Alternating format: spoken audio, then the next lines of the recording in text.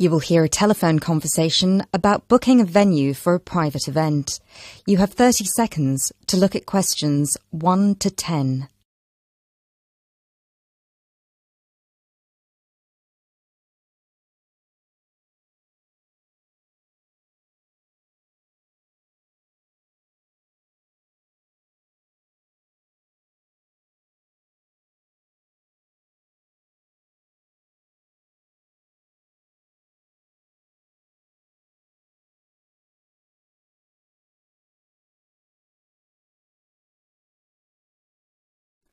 This is George and Dragon. How may I help? Hi, I'm calling to inquire about your upstairs venue.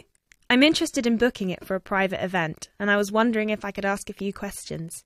Yes, of course. Just give me a second, please. So, before we start, could I please get a name and phone number? Yes. My name is Clara Carlton. Carly, could you spell that for me, please? Sure, it's Carleton. And the phone number? Well, I'm going to give you my work number as I'm booking the venue for a work event. Right. So it's 020-8322-1479. Great. So, what would you like to know?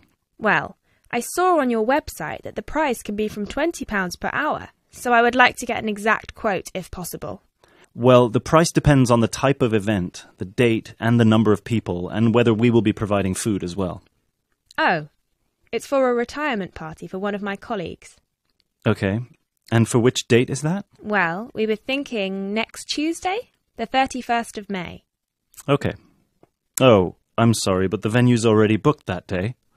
We're free on Monday and Wednesday, if that would suit you. Well, Wednesday's no good, because the gentleman who's retiring will be gone by then.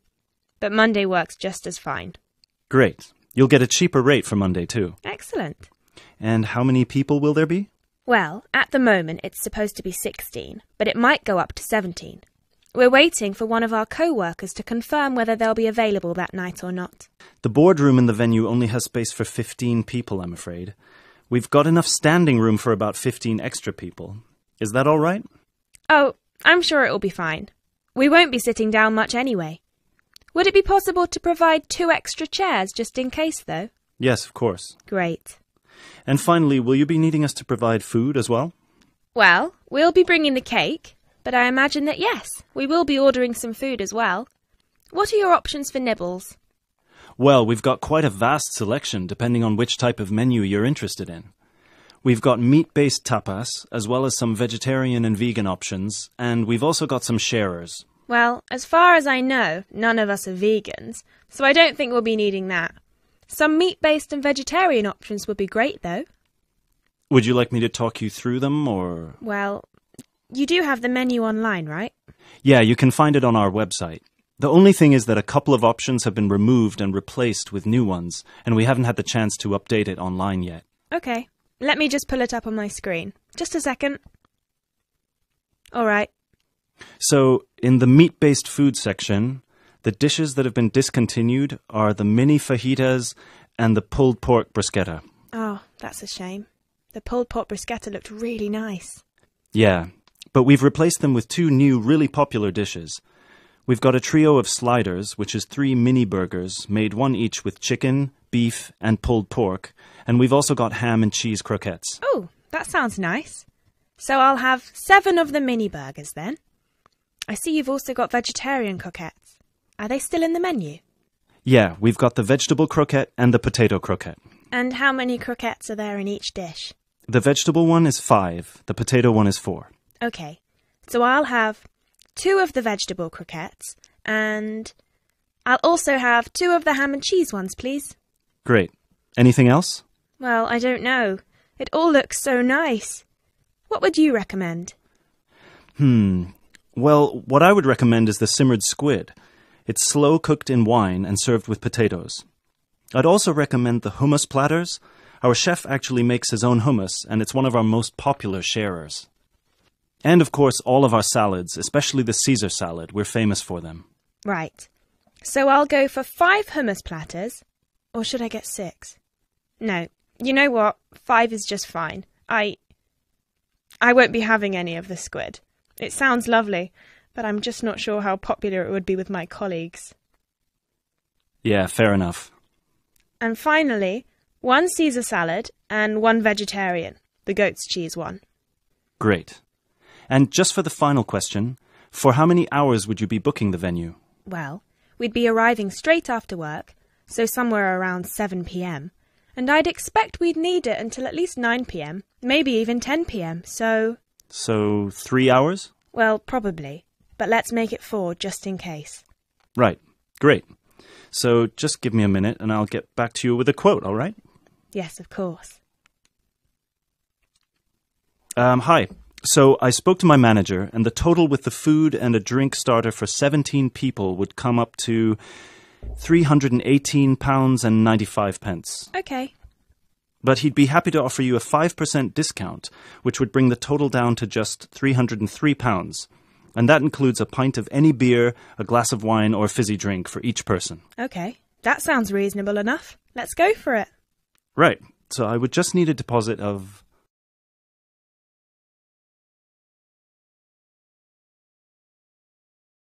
You will hear a talk about the history of a poetry award. You have 30 seconds to look at questions 11 to 15.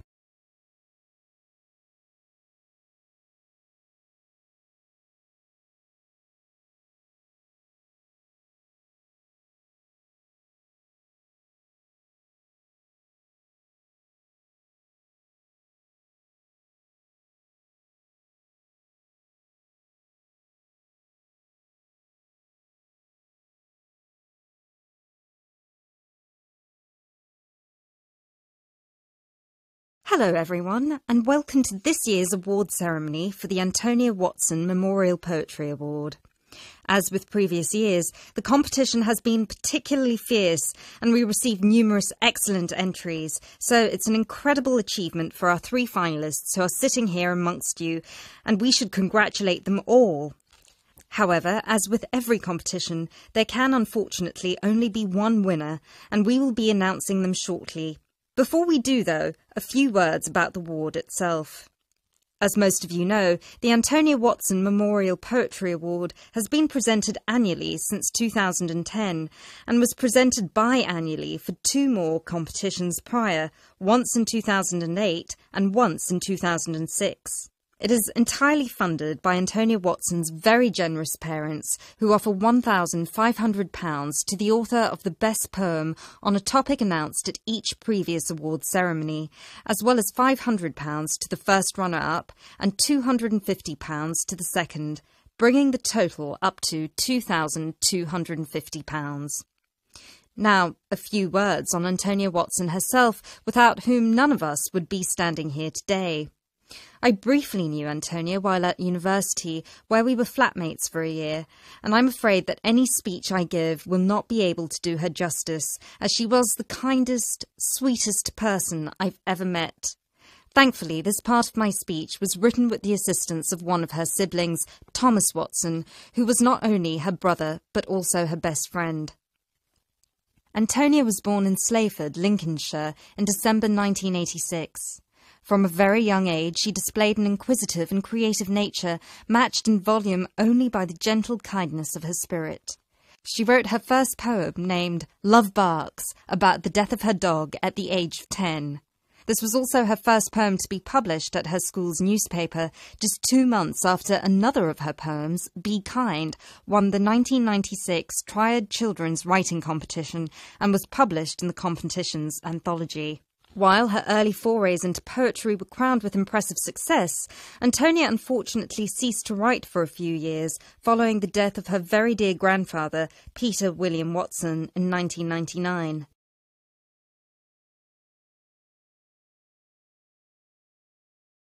You now have 30 seconds to look at questions 16 to 18.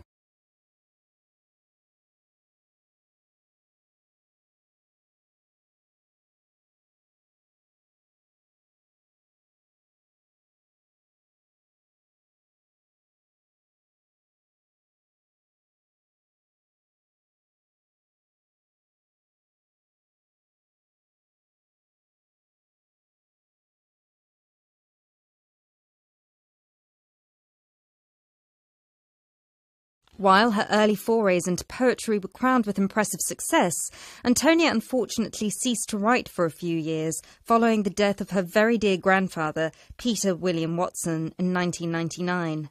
Despite her writer's block, however, her artistic nature didn't lie dormant during the next 4 years. She had an active role in various theatre plays, and she also ventured into painting. A few of the plays are available on the internet, and you can find several of her self-portraits on our website, and you can see for yourself how impressive they are. But poetry, of course, remained her passion even then, which is why in 2003 she resumed writing, and her next poem, The War on Both Sides, was published in her college's journal. At the age of 18, Antonia moved to Sheffield to study English literature at the University of Sheffield. This is where she and I met, spending a whole year in adjacent rooms in a flat in central Sheffield. This is also where I met her good-natured, generous parents, Mr. and Mrs. Watson, who came to visit her regularly and always treated me like a daughter as well. Antonia and I grew very close during that period, and while we ran in different circles, we always found time for each other every week. Antonia self-published one collection of poems in August 2005. It was named Burning Stars, after the poem on page 16, which is also the date of her birthday. It was an immediate success amongst her peers at the University of Sheffield, and it was so cherished by her English literature classmates specifically that it had attracted the attention of one of her lecturers, who put her in touch with a literary agent. She had been due to begin working on her second collection right before her tragic passing in a car accident just 5 days before her 19th birthday in December 2005. You now have 30 seconds to look at questions 19 to 20.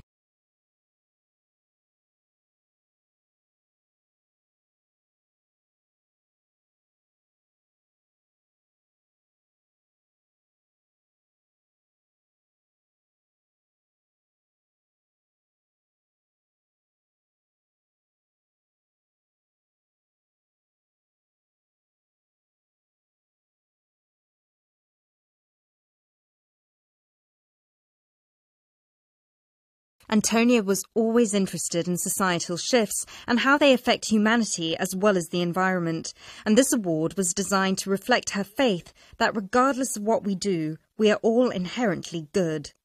With this in mind, all of the topics this competition has dealt with have been about the potential and the positive side of humanity, such as this year's Young Love theme or last year's Inner Power theme. We've had poems about personal strength, about immigration, about gender equality and peaceful protest. And hopefully in 12 months, the poems we'll be awarding will be just as inspiring with the topic of poverty. I know Antonia would be really proud of what her parents and what all of you together have achieved. So, finally, let's get on with the actual award. As I said before, it's been a fierce competition this year, and with more than 5,000 entries, it was quite the task for our 3 judges to cut them down to just 3. But our 3 finalists definitely deserve to be here, and without further ado, I would like to.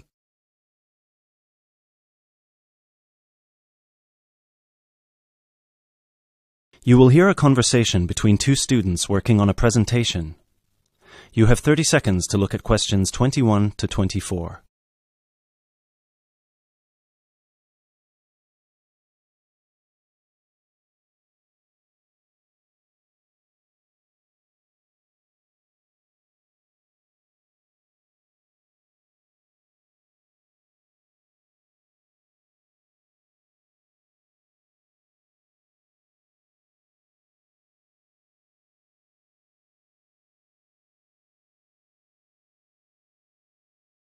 Hey Chris, thanks for coming. Are you ready to practice our presentation for tomorrow? Yeah, just give me a moment to switch on my laptop. There we go. Okay, what do you think? Wow, that actually looks really nice. Well done. So I put the title up here in the middle, Reasons People Move Out of Their Parents' Homes. I thought we could start with the general graph outlining why people fly the nest at any age, and then we could break it down to age groups and social or ethnic backgrounds before we get into how our findings fit into what sociologists say about leaving a parent's house and what the effects of the timing and the circumstances of your decision can be. That sounds good to me. So we can start with the bar chart here. Do you think they'll be able to read the tiny letters here? No, which is why we'll have to read them out to them. OK. So we could take turns then. I'd start with bar A, which says that the number one reason that young people leave home is to go to college or university. Exactly. And then I'd go on to the second bar, which gives the number of people who said they felt smothered by their parents' control over their lives and decided to get their own house to avoid that. Right. Then in bar C, we've got people who found a job and decided that it was a good opportunity to move away because of their new income. Yep, and then those who didn't feel exactly smothered by their parents per se, but more so because of the lack of room in their parents' house and the fact that their parents were around pretty much 90% of the time. Maybe we should move this bar so that it can be next to bar B, since they seem to be quite similar to each other. Well, actually, that's why I kept them separate. But maybe you're right. They would lead smoothly into one another. So that means that jobs will now be bar D and bar E... Bar E is about those who moved because of their partner or spouse. Right. And then at the end, we've got those who were pushed to leave by their parents and those who left because of a conflict at home. I guess at this point we should mention that, as expected, we had almost 0 people reply that they left home because of emancipation or abuse, despite the fact that our study was conducted anonymously. Probably because the participants didn't feel confident enough to share such private details with us. Or maybe just because there was no one in our pool of participants with such experiences. Yeah.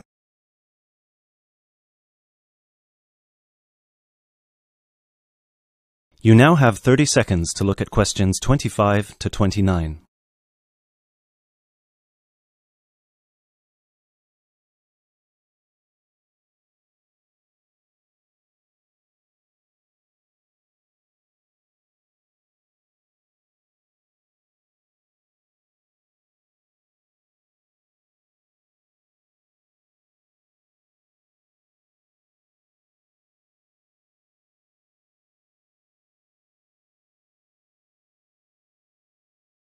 So then we can break it down to age groups and show these 4 different graphs for our 4 age groups.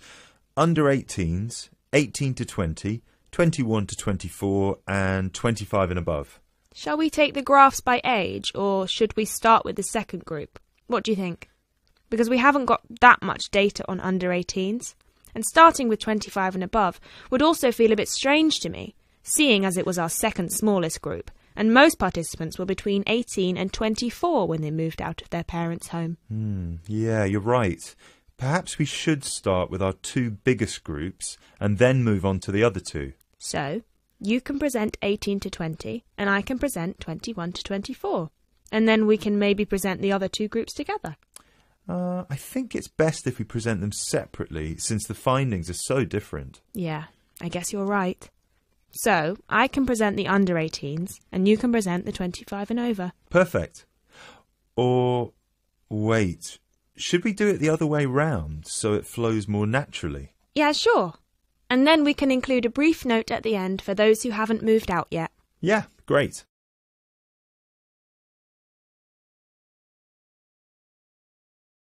You now have 30 seconds to look at question 30.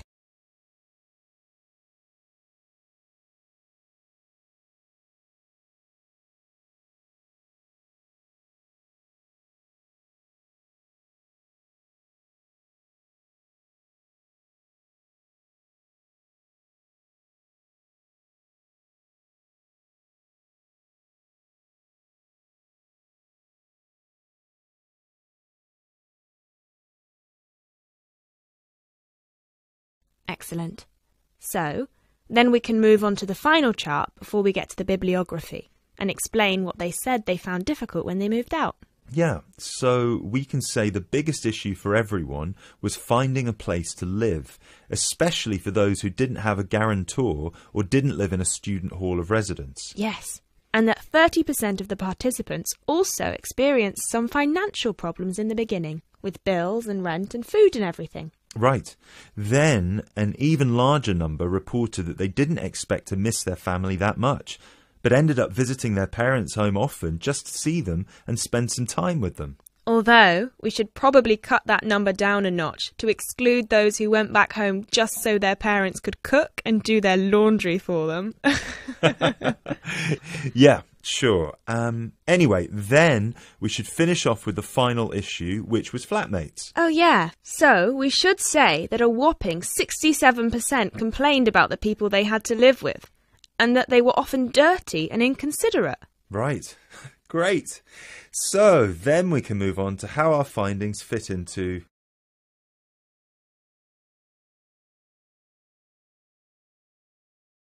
You will hear a biology lecture about tuberlaria. You have 30 seconds to look at questions 31 to 33.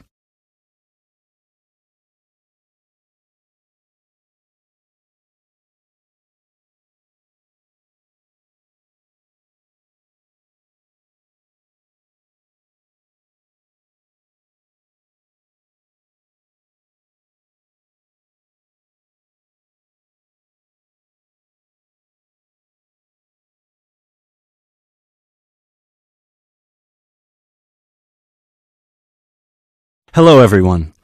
I'm glad so many people have shown up here today to hear about these fascinating little creatures called the turbularia.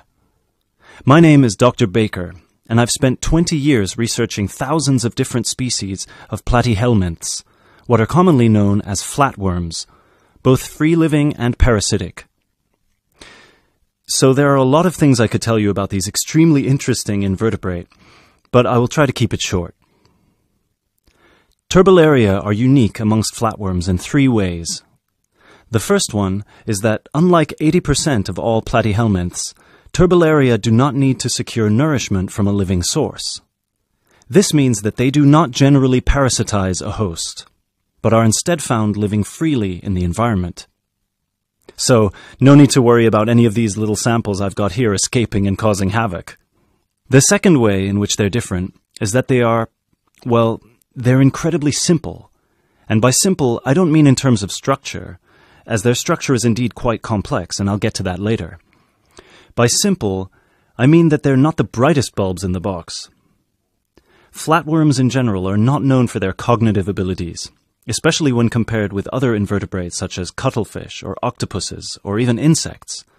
But amongst flatworms, turbularia are by far the most primitive of the bunch. Finally, and this is a direct result of the first thing I mentioned, turbularia tend to have a much more complicated sensory system in their head region. This includes a set of eyes with receptors that can detect light, as well as chemical sensory organs that assist turbularia in locating food. Obviously, as other flatworms receive nutrition directly from their host, they have no need for this. You now have 30 seconds to look at questions 34 to 38.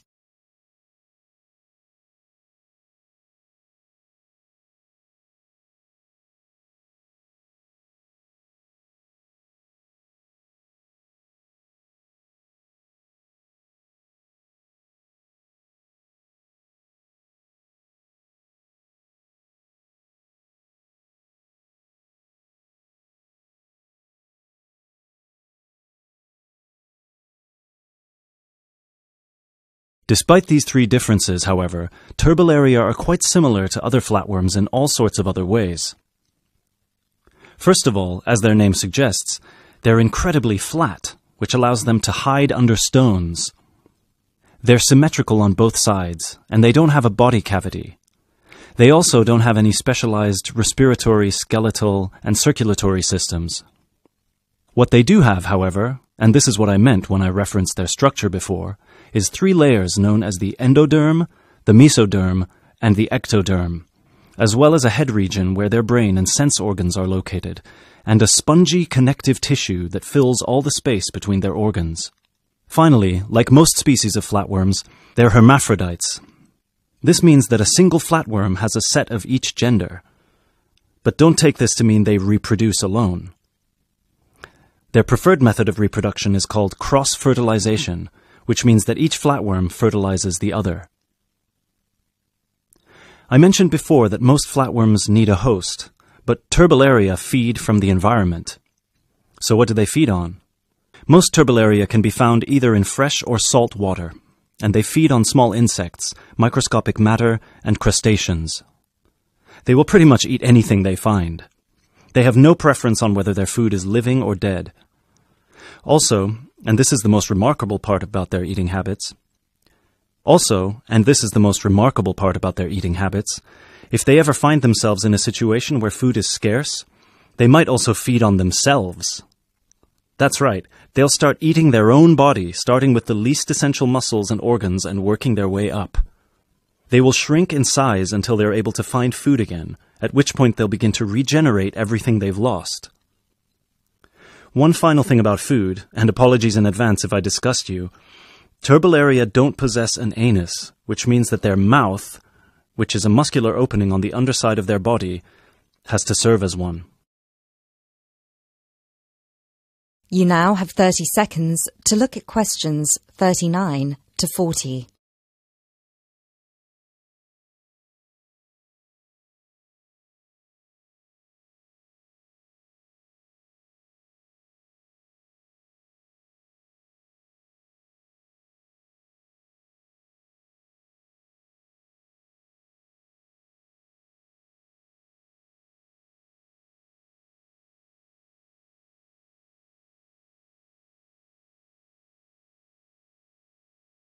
Before I finish this presentation, one more thing you've probably heard before but weren't sure if it was a myth or not. I mentioned already that Turbellaria can reproduce on their own, but there's a second method they can use, which is known as fission.